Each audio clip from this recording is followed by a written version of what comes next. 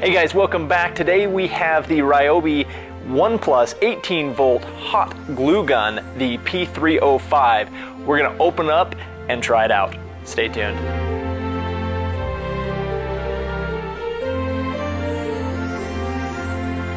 Before we open it up, I'm just gonna look at a couple of the specs on the packaging here. The first thing, it is self-standing, which makes sense because it's a 1 Plus tool. It's gonna have that robust battery on the bottom so it can stand up. It has a 2-finger trigger for enhanced control is what it says. It does have a very enlarged trigger. It looks like it's an enlarged trigger. Get 2 fingers on that. An LED on-off indicator, 3.5 hours of runtime. It does include 3 glue sticks, which is nice. So 3 glue sticks are included, and a robust design for heavy-duty gluing. All right, guys, we'll go ahead and open it up now.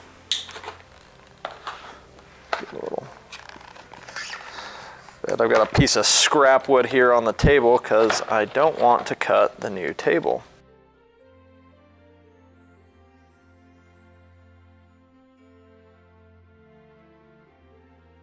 All right, let's see if we can get it out now. Pretty basic here as far as what comes with it. You can see everything through the packaging. Get our operator's manual. There we go. Okay. Get rid of our scrap cut wood. And we have the operator's manual. There we have our 3 glue sticks, which were inside the operator's manual, all wrapped up. And then the glue gun itself. So 2-finger trigger, like it said. We have the on-off here, and it looks like the LED indicator right there. It did say robust design. I mean, it feels good. It feels big and bulky in a good way.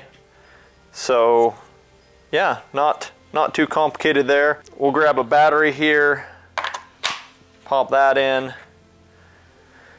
and it's a mechanical feed, so it's not. That was one question I had, was if you pulled on it and it was auto feed or if it had a more controlled feed, but it is definitely a mechanical feed. You can see there when you move that, it's not done with any electronics or anything through the feeding mechanism. The feeding mechanism is mechanical, not electronic. So the only thing electronic is the heating element, or at least that's what it would seem here. So we'll go ahead and yep, turn it on. There it is. So if we turn that off, the red light turns off. Turn that on. We can slide a glue stick in the back here, feed that all the way forward as much as possible, and it does feed most of that stick. You can see how far in that goes. That pushed all the way in there. So looks good. We'll go ahead and turn that on and get that heating up. Now I'm not sure what it says. Symbols, operation, there we go. Insert hot glue stick, use standard. So these are the 0.45 inch diameter glue sticks. It does recommend you place a paper or something underneath because of the drips. So this will start to drip. So we'll grab back our test piece of wood that we dropped down there. And so for drips and whatnot, we've got that ready. Set the glue gun in an upright, switch it to on. So yeah, different temperatures. That's what I was looking for, was how quickly, and we'll see here since I've turned it on, how quickly that heats up. It doesn't say exactly, and obviously that will vary based off of the different kind of glue. So good to know there. Now for our test today, what we're going to do, we're going to test this out a little bit differently, and we can feed this. If we feed this a little bit, it'll see how that does there. I don't know if you can see that feeding in. Now we're almost That's how far we are. So it almost takes an entire stick just to get through the gun there. And there's the drip. All right, guys, because it's the holidays, we are going to do something a little festive, a little weird for a lot of people, but it'll help us test out this glue gun. So tradition in my family, growing up, we used to make gingerbread houses out of cookies and make a gingerbread train and a bunch of other fun stuff. I've got today some old crackers. These are just the saltine crackers, and they're really old, and so that was our tradition. We get these old gingerbread things that we wouldn't make anything, we wouldn't want to eat them, and instead we'd make them into a cracker or into a gingerbread house. So here we have our glue gun. What we're going to do is open up this and just see how precise these are. We're going to try and build something out of these old crackers. So if we take these, and it should be pretty hard because they are falling apart, like I said. So we're going to try and glue some of these together and see how well they stand up. So definitely, and right now I'm using one finger. You don't have to use two, it seems.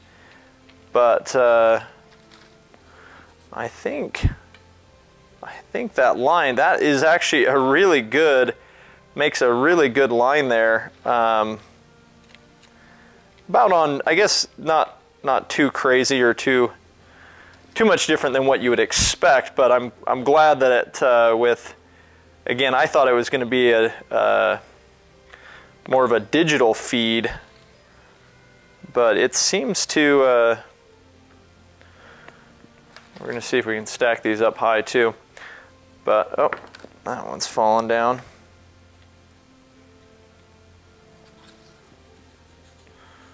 We're going to make this. It definitely puts out enough. In fact, almost too much, but feels like it definitely can put out a lot of glue there, and we almost need to get another stick going because this one has almost fed all the way through. Whew, still hot. There we go, making a little house here. Doing the second story. There we go. And we're getting some of this glue on our table, but we'll turn that around a little bit. Yeah, it's almost ready to put in another stick there, not quite. We're going to do a second level on here to really test this out. There, and there. So you don't have to squeeze it as hard, and you can get a little bit less, but then it kind of gets choppy there. Not sure how I feel about that. We're gonna have to do, let's see, this will be a little bit tricky to get a second level going.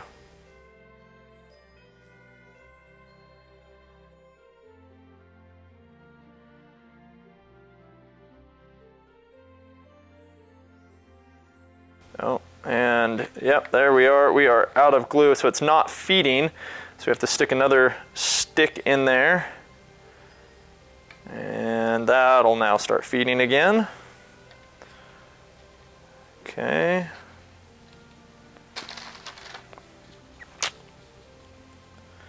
Let's see, let's try it here. So it is a little bulky right there.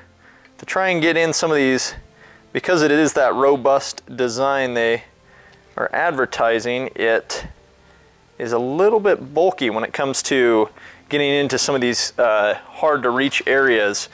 Just something to note is it's big. It's a big glue gun.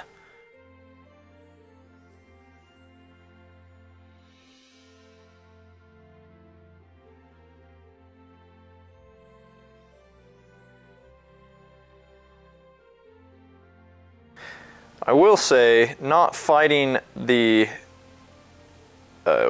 power cord is phenomenal. It almost makes up for the fact of how bulky this is. Power cord is just so annoying. And with the, what did it say? 3.5 hour runtime. So this is great. We're gonna go here and here. Yeah, as long as I'm going away from the structure, it's not too bad, but trying to get into some of these, and it's got a fairly pointed nozzle, but even the tip I think is a little bit bigger than some of the other ones.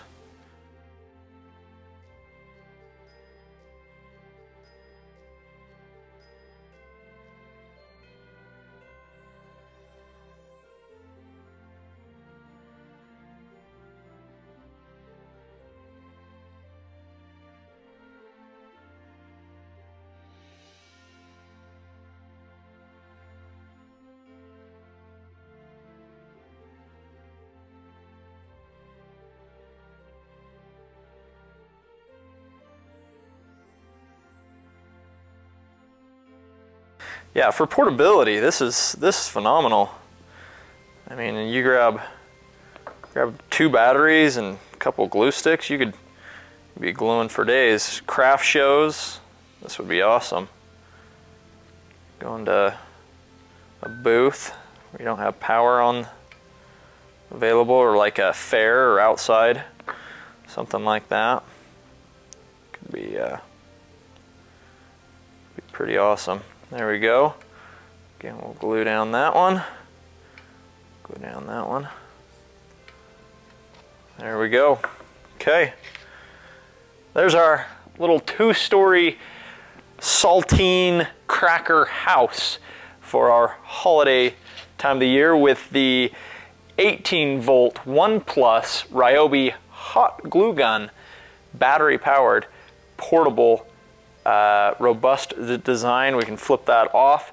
Used about a stick, and well, the other one just got pushed. Yeah, so that took about a stick of hot glue for this little build. So not too bad little house, kind of fun little tool. So one other thing real quick that we're noticing is it's not that hot. It does have the don't touch, this is hot, and obviously, you know, around the tip it is hotter, and we don't recommend that you touch it, but compared to some of the other guns that I've used, hot glue guns, it's not nearly as hot on the exterior, and again, it's more bulky. There's a lot more here than what I'm used to, and so it definitely is not nearly as hot. I think it's because it's, again, dissipating that heat through a larger area, and it makes it nice. It's actually a little more friendly. I've been burned by these before where you'll touch it and it'll be on and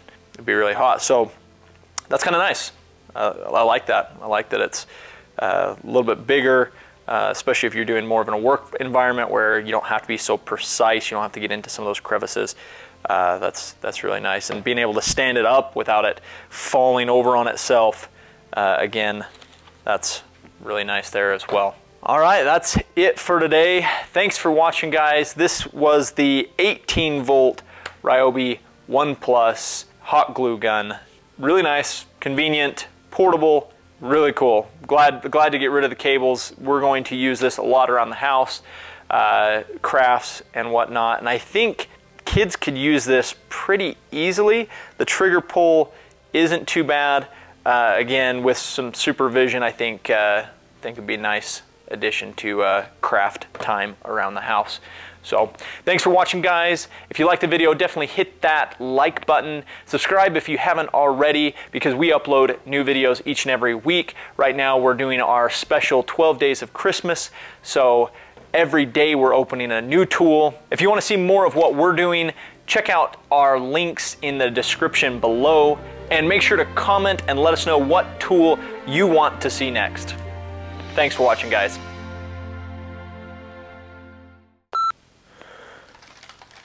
Through the magic of editing, All right, guys, we'll go ahead and open this one up. I always hate opening these plastic ones, though. They're not my favorite.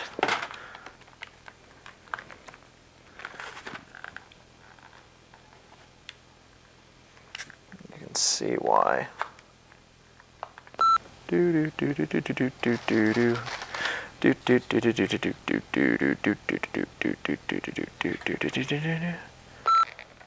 Plastic containers are the worst. The plastic packaging. Just gonna make a whole big mess of it here.